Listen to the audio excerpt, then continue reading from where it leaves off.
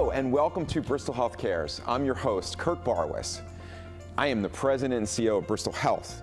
This program is for you. It's really about how you navigate the system of care, how you access care, and it's really about trying to answer questions you may have and really didn't know who to ask.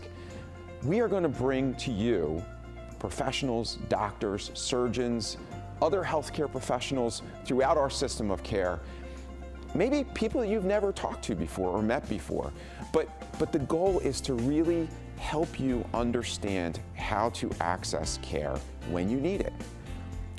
You're going to enjoy this program. This program is really for you. So what's important is if there is something that you want to learn about or know about or a guest that you'd like me to host on this show, write us and we'll try to make that happen for you. So enjoy the program, Bristol Health Cares.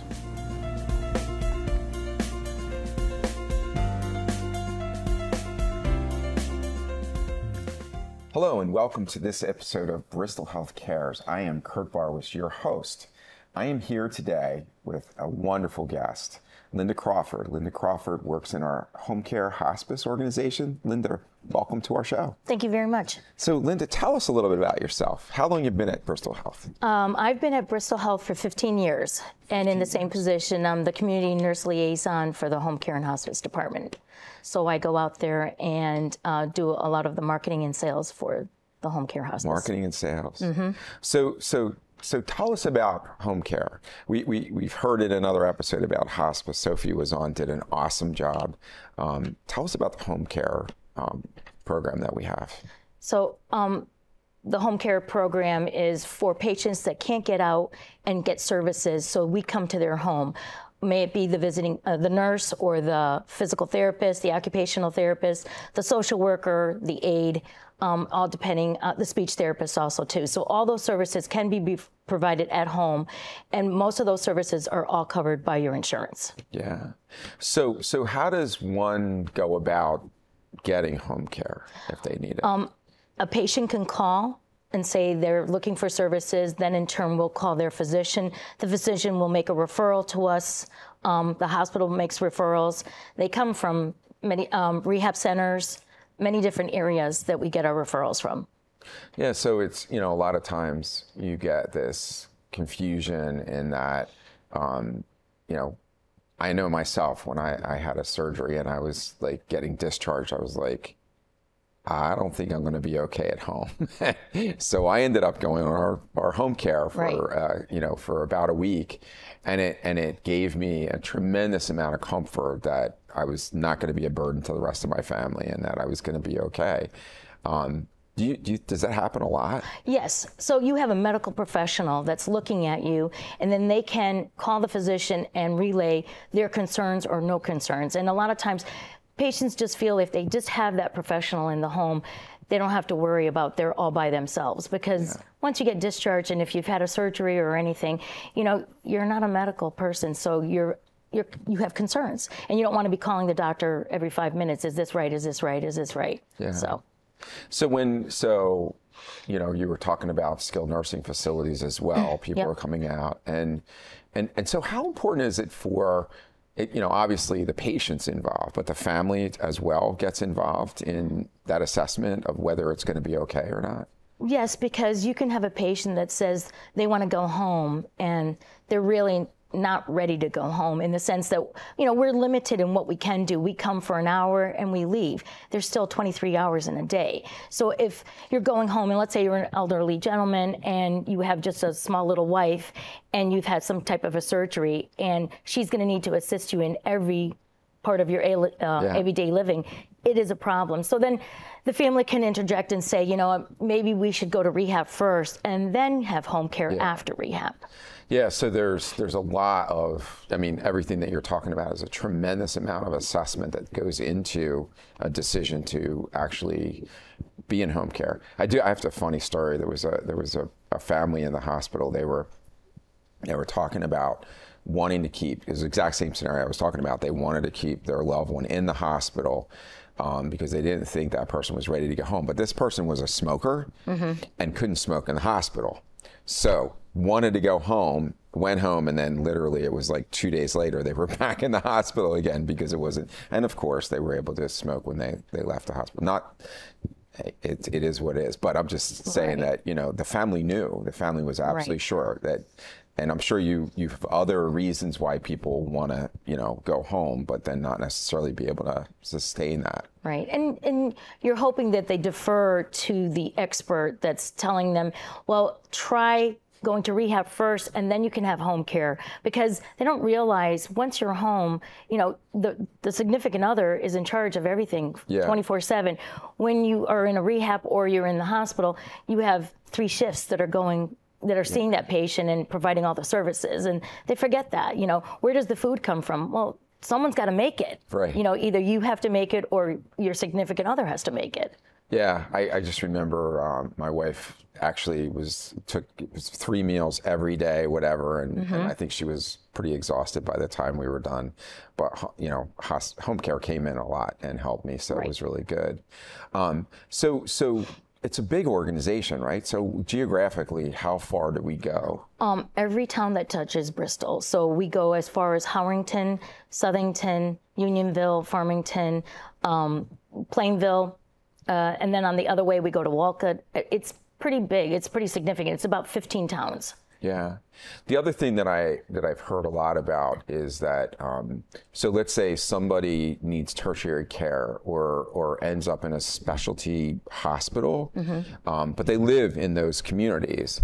You know, they get, when they're ready for discharge, they often will get a list of home cares or be directed towards ones that aren't necessarily in our community. So they may not see Bristol home care on the list, but every patient has a right to ask for Bristol or the one that they want, right? Correct. Patient choice always is number one. It's always patient choice. Yes. And I think that's hard for patients because they may be, you know, directed to use one that has a strong relationship with an organization, for example, or the physician who's, you know, taking care of them has a relationship. So I think it's very important for patients to understand that they have a choice, as you just said. It's really important that they have a choice. And sometimes you find that you know the person that's coming out to take care of you because you went to school with them or something like that, which, you know, adds a little bit of comfort to the experience. So you mentioned a lot of different things, so physical therapy, occupational therapy. So talk a little bit about those things, because a lot of people would think, you know, ordinarily they would get those services in a facility, like an outpatient facility or something like that. So it's kind of neat that it's done in the home. Absolutely. So in our organization, we like to always have the nurse assess the patient first and see what their needs are, and then therapy will be the next component that comes in. So let's say they've had a patient that has fallen. And so of course you're going to have nursing assessing the skin, checking to see any situation, medications, all that. And then therapy will come in and say, okay, how do we make you stronger so that we don't have you fall again? You know, building up the core, doing exercises at home. And really, they'll do all those things at home first because that patient can't go to outpatient, can't, you know, they're limited. So they have to do all the exercises and get themselves stronger before they can move to the next component, which could possibly be outpatient therapy. Yeah, it was interesting. Yesterday, we have a patient that's on home care right now who was discharged from the hospital last week, and they wanted to get a consult with one of the specialists, and they wanted to do it virtually because to get this patient back to the hospital to do it, it's going to take, you know, transportation and everything else. The person's not walking or ambulating very well. And so they were afraid they weren't going to be able to talk to their specialist and do a consult, which they was very much following the orders of discharge, like you need to go see this person, this person, this person. And so they reached out to me, and I went down and talked to the specialist, and now the specialist is going to do a telehealth visit, which is absolutely incredibly important. And I think something that patients may not realize that they can ask for. You know, obviously it depends on what kind of specialist it is, but a lot of times in the current environment, now that we've kind of navigated the pandemic and moved to a virtual or a semi-virtual environment, it is possible. So, and now this patient's going to be able to continue on with their treatment at home and not have to make that, trip, which can be really hard. Yes. I think the other thing that's new for us is telehealth through the ED. So if we have a patient that's very difficult to get out to even their primary physician and they don't have the capability of the telehealth, then we could try to do that with the ED so that we can try to prevent maybe a rehospitalization. Something that the nurse can navigate at home with the use of the physician and the ED at the same time. It's so amazing that now there's a use that I hadn't realized. But Dr. Lim was on the show in another episode, and he was talking about the advantages of the ED telehealth program. Being able to, in the middle of the night, you can actually talk to the ER doctor without actually having to go there. And I didn't kind of process how important that would be for home care patients, especially someone that's, coming off of an acute episode that had them in the hospital or at a rehab facility. So. Right. Wow, that's really. I mean, and that's why you're the marketing person. Well, I you get try to think of all the different things, right? So then, occupational therapy. Talk a little bit about occupational therapy. So occupational therapy is the therapist is going to come in and they're going to do the upper body strength. So lower body is considered physical therapy. Upper body, dressing yourself. Can you do make a meal, brush your teeth? Just. Yeah. It's very simple things, but they're doing all those exercises or activities so that you can do daily living activities. Yeah, I thought it was always, this is my naive kind of thought process, and I've been in this business for a long time. I thought it was like occupational therapy, ability to get you back to work. No. So, no, but I've learned since that it's not, obviously. It's, right. How do you do those basic things, getting up, going to the bathroom, making your food, brushing your teeth, right. taking your medications, all that kind of stuff. And then if someone needs more other things, right, that's all assessed and identified and arranged for, right? I mean, so if they do need to go to their cardiologist or pulmonologist, whatever, yep. Those things can happen. If they can't be done virtually, all those things are worked through. Usually if let's say they have a cardiac situation, so nursing will take a look and make sure they're following through to see that cardiologist, because usually they want to be seen within the first week right. of discharge. So we want to make sure that's happening, because we want the doctor to actually get eyes on the person to make sure that, they're not running into CHF or any other medical component that can creep up very quickly shortly after being out of the hospital. Yeah, it seems, when I think about home care coming in and I got a big, huge package of information. The assessment was really there.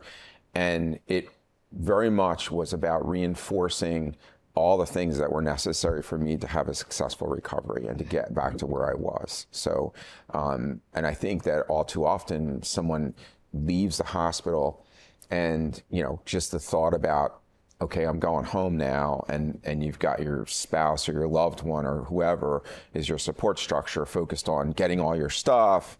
What are we going to do? How are we going to get you home? How are we going to get to the next step? And there's a lot of, times that those detailed instructions are not clear in somebody's mind. And they may miss the point that they've got to go see their cardiologist, or they may miss the medication change that happened from right. And so what I found really incredibly helpful was the idea that somebody was sitting down with me now in my own home and having a conversation in front of my wife about all the things I was supposed to be doing, and then sitting there asking me all those questions about, do you understand this? Is this really, do you know what you have to do? Do you have any concerns about it? When it's not, wow, I'm going home. How am I going to do this? You know what I mean? It's a completely different environment. Not that they don't try and do a good job of it and they don't give you the information. It's a whole different story. Well, so. You only hear 20% of what they're saying to you in the hospital. Once you're in your own, no, seriously, once you're in your own environment, you're just much more receptive to the information, because you're just, you're under duress when you're usually in the hospital. There's something going on and it's stressful. So you only hear 20%. That's why you usually bring a significant other with you, because they hear the other 80. Right. That's very, very true.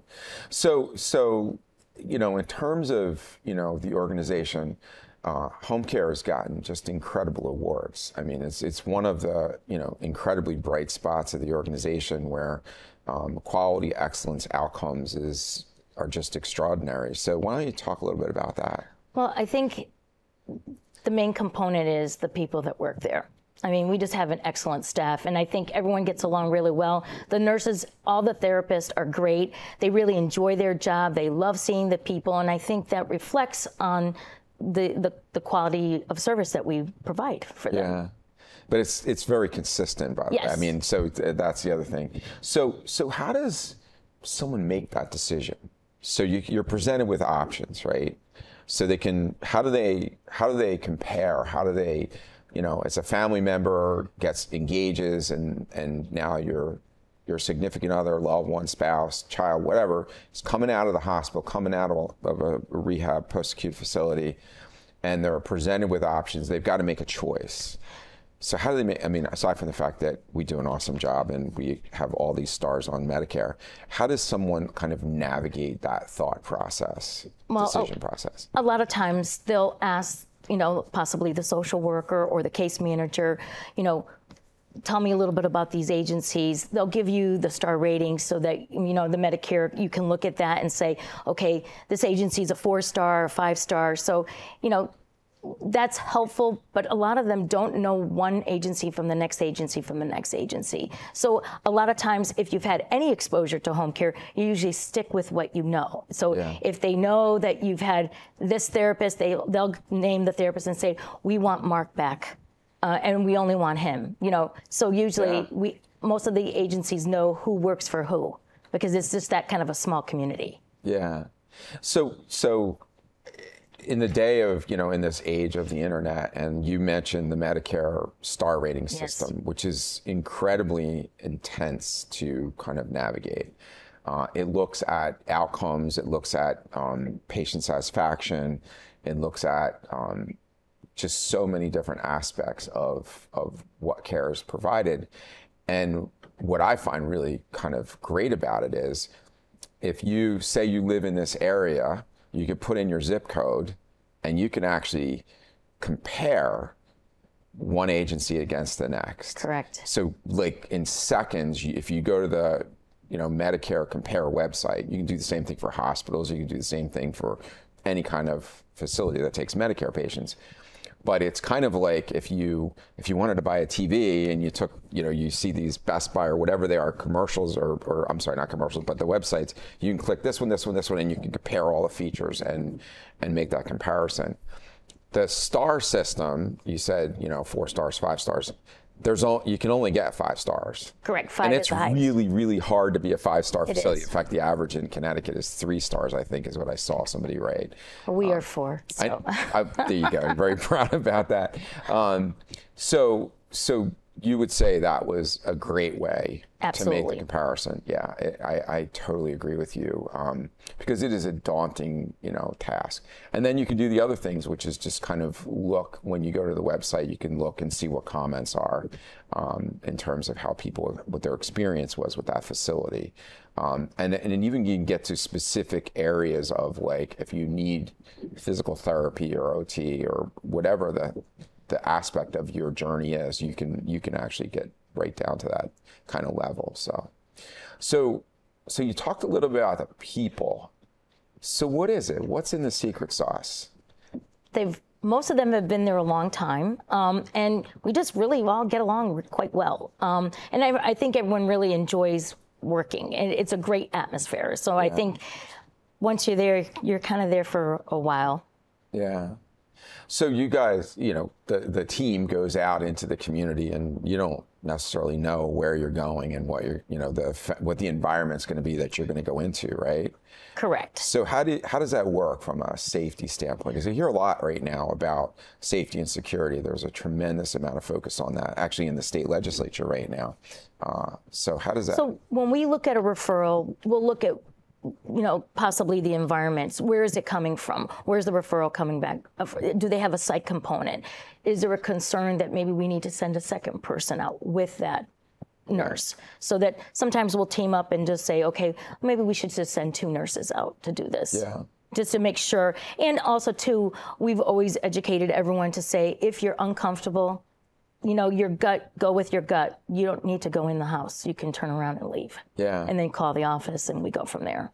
Yeah, so it's kind of interesting. The amount of violence against healthcare workers is pretty significant, and it's actually as much as 4 and 5 times that of other workers. And so it's quite the subject, and you know, how to control and manage that. And what I've learned about Bristol Health home care and hospice is that you all do a really effective job. Not that it doesn't happen, but the system that you have is very effective.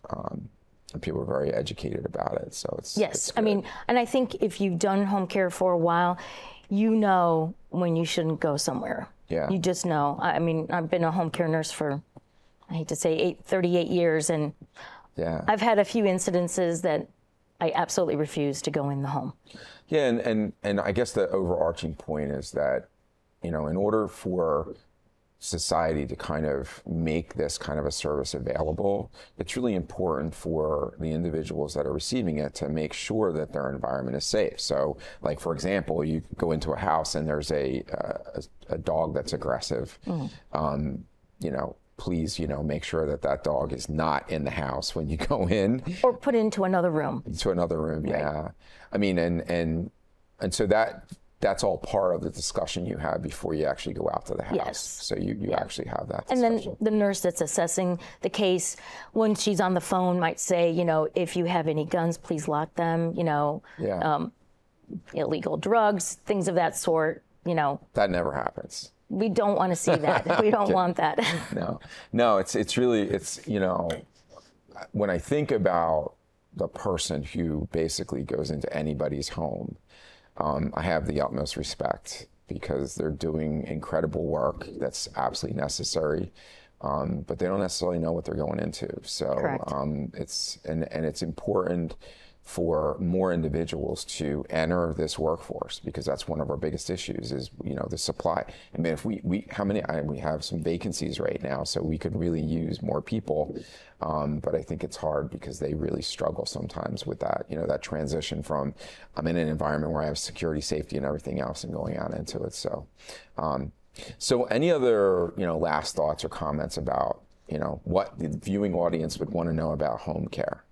Well, I think the most important thing is, you know, call your physician, call our office, and ask questions, because you don't know what you don't need if you don't ask the questions. A lot of times I'll feel a lot of questions, patients calling, or just an individual calling, what should I do in this situation? I'm going to be having this kind of a surgery.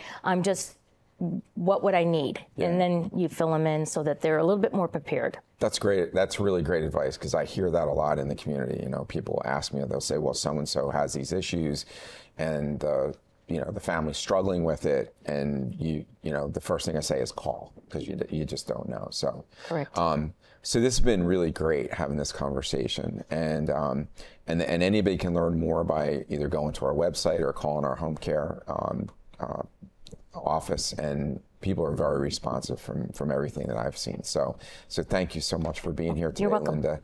And thank you to the viewing audience for joining us for this episode of Bristol Health Cares.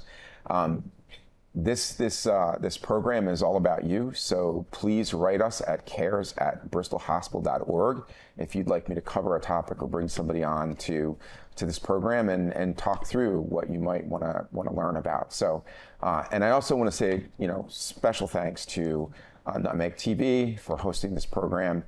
They do an amazing job. It's an amazing organization, and it deserves all of our community support to keep it going. So please, so pick up the phone, make a donation, support this program, and you'll be supporting Bristol Health Cares as well. So have a wonderful day.